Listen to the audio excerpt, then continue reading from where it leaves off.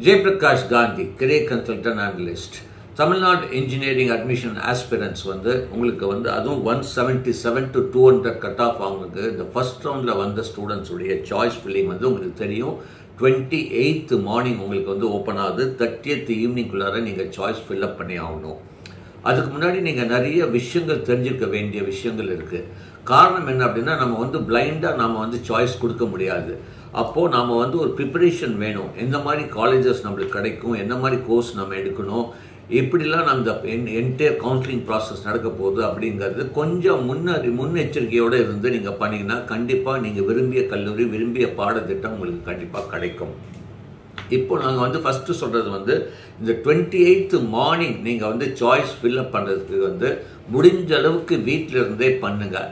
இல்லைன்னா நீங்கள் டிஎஃப்சி சென்டருக்கு போய் நீங்கள் சாய்ஸ் ஃபில்அப் பண்ணலாம். பட் இந்த நீங்கள் வீட்டில் நீங்கள் சாய்ஸ் ஃபில்அப் பண்ணணும் டிஎஃப்சி சென்டருக்கு முன்னாடி நீங்கள் ஒரு நல்ல விஷயம் தெரிஞ்சுக்கணும். நீங்கள் you need to prepare a complete உங்களுடைய சாய்ஸ் லிஸ்ட்டு ஒரு A4 ஷீட்லேயே எழுதி வைக்கணும். எப்படி எழுதணும் அப்படின்னா, உதாரணத்துக்கு சாய்ஸ் நம்பர் 1, அப்புறம் இன்ஜினியரிங் காலேஜ் பேர், காலேஜ் கோடு, என்ன பிரான்ச்சு அப்படிங்கிறது வெரி இம்பார்ட்டன்ட். காலேஜ் கோடு ரொம்ப ரொம்ப இம்பார்ட்டன்ட். ஏன்னா ஒரே கல்லூரி பேரில் நிறைய கல்லூரிகள் இருக்குது.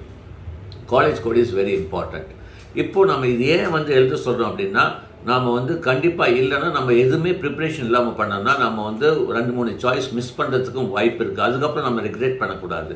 ஸோ அதனால் கண்டிப்பாக நீங்கள் ஃபஸ்ட்டு ஒரு சாய்ஸ் லிஸ்ட் ப்ரிப்பேர் பண்ணணும். அதுவும் இந்த 177 to 185 அந்த ரேஞ்சில் இருக்கிறவங்க நிறைய சாய்ஸ் கொடுக்க வேண்டிய சூழ்நிலை இருக்குது. நீங்கள் ஈவன் சிஜி கேம்பஸ்லாம் கொடுக்கலாம், தப்பு கிடையாது. பட் அது நம்மளுக்கு கிடைக்கிறதுக்கு வாய்ப்புகள் கம்மி தான். பட் இருந்தாலும் நீங்கள் அது கொடுக்கலாம்.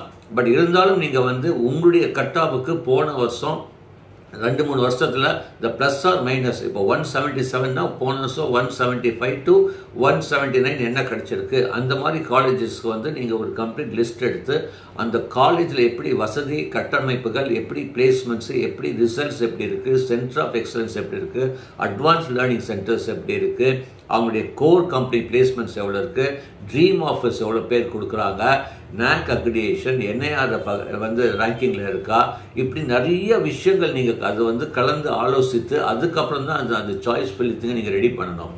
பிளைண்டாக நீங்கள் ஒரு காலேஜ் சும்மா பிளைண்டாக யாரோ சொல்கிறாங்க யூடியூப்பில் இந்த காலேஜ் பெஸ்ட்டு, இந்த காலேஜ் பெஸ்ட்டு அப்படின்னு சொல்லாமல் தயவு செய்து உங்களுடைய ஆய்வை நீங்கள் பண்ணி தான் ஆகணும். நான் சொன்னாலும் நான் என்ன சொல்லுவேன் அப்படின்னா, ஒரு தடவைக்கு 2 தடவை நீங்கள் you have to really analyse.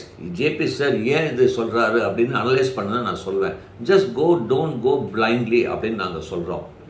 இப்போது இந்த சாய்ஸ் ஃபில்லிங்கில் நிறைய பேர் ஸ்டூடெண்ட்ஸ் சார் நான் 28th மார்னிங் ஃபஸ்ட்டு நான் சாய்ஸ்க்கு நான் ஃபில்அப் பண்ணிவிட்டேன், எனக்கு ப்ரிஃபரன்ஸ் கொடுப்பாங்களா? கண்டிப்பாக கிடையாது. அடுத்தது நீங்கள் இந்த டிஎஃப்சி சென்டர்லையோ வீட்டில் சாய்ஸ் ஃபில்அப் பண்ணும்போது எந்த ரிஜிஸ்டர்ட் மொபைல் நீங்கள் கொடுத்துருக்கீங்களோ அந்த மொபைல் பக்கத்தால் வச்சுக்கோங்க. டிஎஃப்சி சென்டர் போகும்போது நீங்கள் அந்த ரிஜிஸ்டர் மொபைல் எடுத்துகிட்டு போனீங்கன்னா அந்த ஓடிபி வரும்.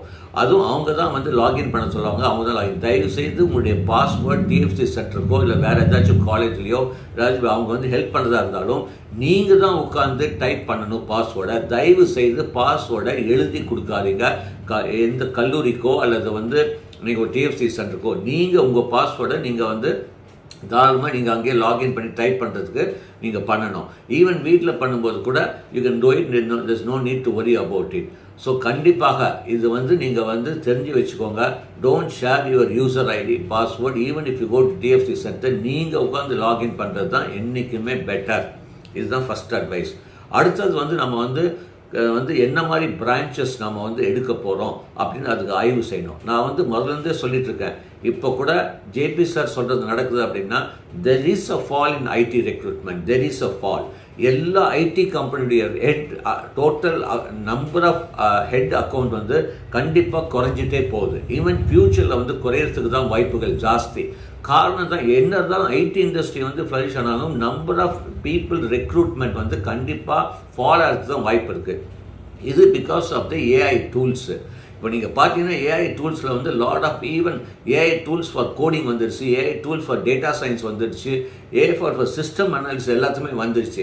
அப்படி இருக்கும்போது என்ன சொல்கிறாங்க கம்பெனிக்காரங்க, ஒரு 5 பேர் செய்கிற வேலையை ஒருத்தர் ஏன் செய்யக்கூடாது, இப்போ மீதி 4 பேர் வெளியே அனுப்புகிறாங்க ஏஐ டூலை யூஸ் பண்ணி. ஸோ எந்த அளவுக்கு ஒரு இம்பேக்ட் இருக்க போகுது. நான் கம்ப்யூட்டர் சயின்ஸ் எடுக்க வேணாம்னு சொல்ல கிடையாது. கம்ப்யூட்டர் சயின்ஸ் எடுக்கும்போது கண்டிப்பாக போட்டி நிறையா இருக்கும். I would prefer computer science also prefer பண்ணலாம். பட் இந்த artificial intelligence, data science, computer science, communication, computer science business சிஸ்டத்துக்கு வந்து அது எடுக்கிறதுக்கு முன்னாடி ஐ first give preference to computer science. Computer science, ID, நீங்கள் கம்ப்யூட்டர் சயின்ஸ் ரிலேட்டட் தான் வரணும்னா my choice will be computer science, ID, அதுக்கப்புறம் தான் மற்ற கோர்சஸ். பட் ஓவரால் பார்க்கும்போது கண்டிப்பாக I will bet on electronics and communication, electrical electronics. Future integration of computers and electronics, hardware developments are going to be huge due to developments in quantum computing, supercomputing, GPU programming, semiconductor chip design, system on chip. இந்த மாதிரிலாம் நிறைய developments that is going to give you a biggest offers. அப்படி இருக்கும்போது so என்ன மாதிரி நம்ம வந்து choice fill up பண்ணணும், என்ன மாதிரி கோர்சஸ் எடுக்கணும் அப்படின்னு நம்ம கண்டிப்பாக தேவைப்படுது. அப்படி பார்க்கும்போது EC will be first choice, computer science, EEE, IT will be the major first choice.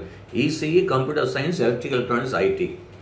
Second வந்து ஆப்ஷன்ஸ் வந்து நான் என்ன சொல்வேன்னா, இப்போ நியூ கோர்சஸ் ஆரம்பிச்சிருக்காங்க. Electronics communication with VLSI, electronics communication with advance communication, அதுக்கப்புறம் தான் artificial intelligence, data science, computer science, machine learning, computer science design, computer science IoT, computer science business system, computer science cyber security அப்படின்னு கொடுப்பேன். இன்னொரு choice வந்து நீங்கள் வந்து mechatronics, mechanical and automation, robotic and automation, electronic instrumentation control, அதுக்கப்புறம் தான் I will suggest biomedical and biotechnology, அப்புறம் வந்து mechanical and civil and chemical. அப்போஸ் நான் வந்து வேணான்னு சொல்கிறது, ஆல்மோஸ்ட் வந்து வேணான்னு சொல்கிறது இந்த செகண்டரி கோர்சஸ், அதாவது industrial engineering, manufacturing, production, automobile, aeronautical, pharmaceutical engineering, அதுக்கப்புறம் material science engineering, Jio இன்ஃபர்மேட்டிக்ஸு, ceramic, medical electronics, rubber plastic, printing, இதெல்லாம் வந்து சார் டாப் காலேஜில் கிடைக்குது. பட் நீங்கள் வந்து இது சாய்ஸ் தயவு செய்து சாய்ஸ் கொடுக்கலாமா அப்படின்னு கேட்டிங்கன்னா, கண்டிப்பாக கிடைச்சா நான் போகிறதுக்கு ரெடியாக இருக்கேன் சார், எனக்கு இதில் என்னென்ன வாய்ப்பு இருக்குன்னு எனக்கு தெரியும். ஸோ இந்த கோர்ஸ், இந்த செகண்டரி கோர்ஸுக்கு என்ன வாய்ப்பு, என்ன மாதிரி வந்து ஜாப் சேலரி, என்ன மாதிரி ஜாப் ஆப்பர்ச்சுனிட்டி ஃப்யூச்சரில் அதை ஆய்வு செய்து சாய்ஸ் கொடுங்க. போகிறதே நான் போகிறதே இல்லை சார், என்ன இருந்தாலும் நான் பிரிண்டிங்கோ, செராமிக்கோ, ரப்பர் பிளாஸ்டிக்கோ படிக்க போகிறதே இல்லை. அப்போ ஏன் சாய்ஸ் கொடுக்குறீங்க? தயவு செய்து அது சாய்ஸே கொடுக்காது. நீங்கள் படிக்க போகாதது, அதை நீங்கள் சூஸ் பண்ண ஈவன் கிடைச்சாலும் போக மாட்டேன் அப்படின்னு இருந்துச்சுன்னா கண்டிப்பாக இந்த மாதிரி கோர்ஸுக்கு சாய்ஸில் தயவு செய்து கொடுக்காதீங்க. எது நீங்கள் கண்டிப்பாக கிடைக்கிற மாதிரி அந்த எது போகிற மாதிரி இருக்கோ அது மட்டும் சாய்ஸ் கொடுக்கறது என்றைக்குமே பெட்டர். அதுதான் நான் எப்போவுமே சொல்வேன். அப்போ கோர்ஸ் பொறுத்த வரைக்கும் நான் சொல்லிட்டேன், give importance to electronics and computer science. ஃபியூச்சரில் கம்ப்யூட்டர் சயின்ஸ் எடுத்தாலும் learn about electronics. Even if your taking electronics, learn computational skill. So computational ஸ்கில்லும் தேவைப்படுது. எலக்ட்ரானிக்ஸ் அண்ட் கம்ப்யூட்டர் ஸ்கில் வந்து it's going to be very very important. அப்போ choice கொடுக்கும்போது காலேஜுக்கு வந்து இந்த மாதிரி சாய்ஸஸ் நீங்கள் கொடுங்க. ஒரே காலேஜில் இந்த கோர்சஸ்லாம் ஆஃபர் பண்ணாங்கன்னா அதையும் கொடுக்கலாம். ஒரு காலேஜில் ஒரு கோர்ஸ் தான் கொடுக்கணும்னு அவசியம் கிடையாது. ஒரு காலேஜில் நீங்கள் எல்லாம் இருக்கிற நீங்கள் சேர வேண்டிய பிரான்ச்சஸ் எது நீங்கள் விரும்புகிறீங்களோ அந்த பிரான்ச்சஸ் எல்லாமே நீங்கள் சாய்ஸில் கொடுக்கலாம். ஸோ அது ஃபஸ்ட்டு நீங்கள் புரிஞ்சிக்க வேண்டியிருக்கு. அடுத்தது வந்து நல்லா புரிஞ்சுக்கோங்க, 30th ஈவினிங்குள்ளார நீங்கள் சாய்ஸ் பண்ணணும். காலேஜஸ் அப்படின்னு பார்த்தீங்கன்னா எந்த காலேஜ் வந்து நல்ல NIRF ரேங்கிங்கில் இருக்குது, எந்த காலேஜஸ் வந்து நீங்கள் பார்த்தீங்கன்னா அட்டானமஸ் ஸ்டேட்டஸ் இருக்குது, NIRF ரேங்கிங் இருக்குது, அதுக்கப்புறம் NAC MBA அக்ரிடேஷன் இருக்கான்னு பாருங்கள். இண்டஸ்ட்ரி இன்ஸ்டிடியூஷன் இன்ட்ராக்ஷன்ஸ் எப்படி இருக்குது, சூப்பர் ட்ரீம் ஆஃபர்ஸ் எவ்வளோ கொடுக்குறாங்க, என்ன மாதிரி வந்து அவங்க ஃப்ளெக்சிபிலிட்டி இன் லேர்னிங் கொடுக்குறாங்க. வெரி வெரி இம்பார்ட்டன்ட், ஃப்ளெக்சிபிலிட்டி இன் லேர்னிங்.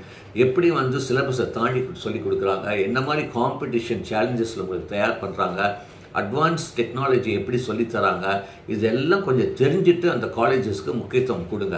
ஏன்னா college is very very important. எந்த ஒரு காரணத்தை கொண்டும் கல்லூரியை காம்ப்ரமைஸ் பண்ணாதீங்க. அதுதான் ரொம்ப ரொம்ப இம்பார்ட்டன்ட். நல்ல கல்லூரியில் படிங்க. ஈவன் ட்ரிபிளிக்கு நல்ல கல்லூரியில் கிடைச்சா படிக்கலாம்னு சொல்வேன். Second level computer science, second level காலேஜில் கம்ப்யூட்டர் சயின்ஸ் படிக்கிறதோட ஃபஸ்ட்டு லெவல் காலேஜில் வந்து ஈவன் ட்ரிபிளி மாதிரி கோர்ஸ் படிக்கிறது என்றைக்குமே பெட்டர் அப்படின்னு நான் சொல்லுவேன். அடுத்தது இந்த சாய்ஸ் கொடுக்கறதுக்கு முன்னாடி நீங்கள் சூஸ் பண்ண கல்லூரிகளுக்கு இப்போ ஃபோன் பண்ணி எவ்வளோ ஃபீஸ் வாங்க போகிறாங்க. ஏன்னா நல்ல கவனிங்க, நீங்கள் 31ஆம் தேதி உங்களுக்கு டென்டேட்டிவ் அலாட்மெண்ட் கொடுப்பாங்க. 31ஆம் தேதியிலேருந்து 1ஆம் தேதிக்குள்ளார நீங்கள் இந்த கன்ஃபர்மேஷன் நீங்கள் கொடுக்கணும். அதாவது are you accepting and joining are giving upward movement, இது மாதிரி எல்லாம் நீங்கள் வந்து கொடுக்கணும். அந்த சாய்ஸ் அது மறக்காமல் கொடுக்கணும். 31ஆம் தேதி டென்டேட்டிவ் அலாட்மெண்ட் கொடுத்துருந்து 31ஆம் தேதி 1ஆம் தேதிக்குள்ளார கண்டிப்பாக உங்களுடைய allotment confirmation, tentative allotment confirmation கொடுக்கணும். சப்போஸ் அக்செப்ட் அண்ட் ஜாயின் பண்ணிங்கன்னா உங்களுக்கு 2ஆம் தேதி ஆகஸ்ட் வந்து இந்த லெட்டர் வந்து பப்ளிஷ் பண்ணுவாங்க. ஸோ அந்த அக்செப்ட் அண்ட் ஜாயின் வந்து எந்த கல்லூரி நீங்கள் அக்செப்ட் பண்ணியிருக்கீங்களோ அந்த கல்லூரியில் போய் நீங்கள் ஃபீஸ் கட்டணும். இதுதான் முக்கியம். அப்போ நீங்கள் வந்து அந்த கல்லூரிக்கு நீங்கள் வந்து நீங்கள் என்னென்ன சாய்ஸ் கொடுக்குறீங்களோ அந்த கல்லூரிக்கு ஃபோன் பண்ணி எவ்வளோ ஃபீஸ் வாங்க போகிறீங்க, எப்போ கட்டணும், இப்போ இந்த 2ஆம் தேதியிலேருந்து 6ஆம் தேதிக்குள்ளார நீங்கள் பணம் கட்டி ஆகணும். அப்போது அந்த 2ஆம் தேதியிலேருந்து 6ஆம் தேதி வரைக்கும் எவ்வளோ பணம் கட்டணும், டியூஷன் ஃபீ மட்டும் கட்டணுமா, இல்லை அடிஷ்னல் ஃபீஸு, ஹாஸ்டல் ஃபீஸு, இல்லை பஸ் ஃபீஸு, இதெல்லாம் எப்போ கட்டணும், எவ்வளோ டைம் கொடுப்பாங்க, இது எல்லாம் கொஞ்சம் கேட்டு தெரிஞ்சுக்கோங்க. அகெயின் ரிப்பீட்டிங், நீங்கள் வந்து அக்செப்ட் அண்ட் ஜாயின் பண்ணிங்கன்னா நீங்கள் 2ஆம் தேதியிலேருந்து 6ஆம் தேதிக்குள்ளே அந்த கல்லூரி எந்த கல்லூரி உங்களுக்கு வந்து நீங்கள் அக்செப்ட் பண்ணியிருக்கீங்களோ அந்த கல்லூரியில் போய் நீங்கள் ஃபீஸ் கட்டி ஆகணும். அப்போது அந்த கல்லூரிக்கு நீங்கள் வந்து ஃபோன் பண்ணி முன்னாடியே ஃபோன் பண்ணி எவ்வளோ கட்டணும், எப்போ கட்டணும், மீதி பணத்தை எப்போ கட்டணும், இது எல்லாம் கொஞ்சம் தெரிஞ்சுக்கோங்க பேரண்ட்ஸ். ஏன்னா சடனாக அங்கே போன பிறகு நீங்கள் உங்களுக்கு 6ஆம் தேதி, ஏன்னா எனக்கு நிறைய பேர் சொல்லியிருக்காங்க 6ஆம் தேதி வந்து லாஸ்ட் டேட், 6ஆம் தேதி காலையில் போனால் அந்த காலேஜில் சார் நம்ம சொன்ன ஃபீஸோட டபுள் த ஃபீஸ் கேட்குறாங்க சார், சடனாக நாங்கள் எப்படி சார் கட்ட முடியும், இப்படிலாம் வந்து நிறையா வந்து எங்களுக்கு வந்து நிறைய பேர் வந்து சொல்கிறாங்க. ஸோ தயவு செய்து அந்த கல்லூரிக்கு ஃபோன் பண்ணி எப்போ கட்டணும், எப்போ மீதி பணத்தை எப்போ கட்டணும் எல்லாம் தெரிஞ்சுட்டு அதுவும் ஒரு சாய்ஸ் கொடுக்கும்போது ஒரு மைண்ட் செட்டில் வச்சுக்கிறது என்றைக்குமே பெட்டர். ஸோ இப்போவே அதை வந்து ஃபோன் பண்ணி கேட்குறது தப்பே கிடையாது. சார் கவுன்சிலிங்கில் உங்கள் காலேஜ் நாங்கள் போடுறோம், அப்படி நீங்கள் பேசும்போது உங்களுடைய எந்த ஒரு ஐடென்டிஃபிகேஷன் டீட்டெயில்ஸும் தயவு செய்து கொடுக்காதீங்க. உங்கள் யூசர் நேமோ பாஸ்வேர்டோ நீங்கள், அதுவும் ரொம்ப முக்கியம். அடுத்தது வந்து நீங்கள் வந்து சப்போஸ் ஓகே சார் நான் வந்து அக்செப்ட் அண்ட் அப்வர்ட் மூவ்மெண்ட் கொடுக்குறேன், செகண்ட் ஆப்ஷன் கொடுக்குறேன், அப்போ வந்து நீங்கள் வந்து டிஎஃப்சி சென்டரில் போய் கட்டணும். டிஎஃப்சி சென்டரில் வெறும் டியூஷன் ஃபீ மட்டும் கட்டினா போதும். 2 to 6 ஆகஸ்ட்குள்ளார டிஎஃப்சி சென்டரில் அக்செப்ட் அண்ட் அப்வர்ட் மூவ்மெண்ட் கொடுத்தவங்க only you can pay the tuition fees.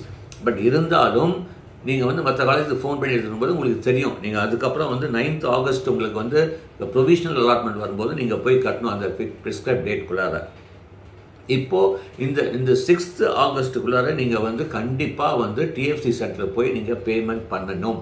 அதாவது இதில் வந்து நீங்கள் வந்து சப்போஸ் ஃபஸ்ட்டு கிராஜுவேட்டாக இருந்தால் நீங்கள் வந்து வெறும் சர்டிஃபிகேட் மட்டும் கொடுத்தா போதும். மற்றவங்க வந்து நீங்கள் டியூஷன் ஃபீ அலாங் வித் ஒரு ஒரிஜினல் சர்டிஃபிகேட் சப்மிட் பண்ணணும். ஸோ ஒரிஜினல் சர்டிஃபிகேட் கொடுக்கறதுக்கு முன்னாடி அந்த சர்டிஃபிகேட்டுடைய ஜெராக்ஸ் காப்பி அட்டஸ்டட் வாங்கி வைக்கிறது ரொம்ப ரொம்ப முக்கியம். ஸோ அதுவும் ரொம்ப தெரிஞ்சு வச்சுக்கோங்க. ஸோ இப்போ வந்து சார் நான் வந்து எஸ்சி கேண்டிடேட், நான் வந்து இந்த மெரிட் அதாவது போஸ்ட் மெட்ரிக்ஸ் அவங்களும் வந்து கட்ட வேண்டியதில்லை. Sir government school 7.5 government school அலாட்மெண்ட்டில் வரேன், நான் வந்து இந்த டிஎஃப்சி சென்டரில் நான் அக்செப்ட் அண்ட் அப்போர்ட் கொடுத்துருக்கேன், நான் டிஎஃப்சி சென்டரில் வந்து பணம் கட்டணுமா, வெறும் நீங்கள் சர்டிஃபிகேட் கொடுத்தா போதும். So 7.5 government allotment, first graduate, SC post matric, இவங்க வந்து வெறும் வந்து உங்களுடைய சர்டிஃபிகேட் மட்டும் கொடுத்தா போதும்.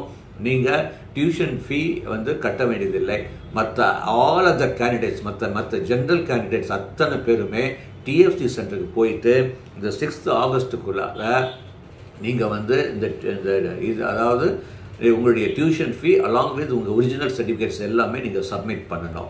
அக்செப்ட் அண்ட் ஜாயின் கொடுத்தீங்கன்னா அந்த காலேஜில் போய் பண்ணணும். ஸோ இது மறக்காமல் நீங்கள் பண்ணணும், இது ரொம்ப ரொம்ப அவசியம். அதுக்கப்புறம் தான் நீங்கள் அப்பர் மூவ்மெண்ட் கொடுத்தீங்கன்னா உங்களுக்கு 9th ஆகஸ்ட் உங்களுக்கு வந்து ப்ரொவிஷனல் அலாட்மெண்ட் வரும். அது பிரிண்ட் அவுட் எடுத்து அந்த காலேஜில் போய் ஜாயின் பண்ணி நீங்கள் ஜாயின் பண்ணிக்கலாம். அதுக்கப்புறம் உங்களுக்கு அதை அனௌன்ஸ் எப்போ காலேஜஸ் ஆரம்பிக்காமங்க.